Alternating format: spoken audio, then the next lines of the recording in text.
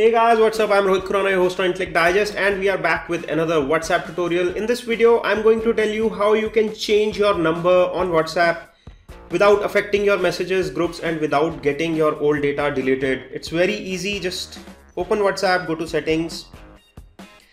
This is helpful when you change your SIM card or if you are moving to a different location and getting a new number. Just go to accounts, and here you have an option which says change my number.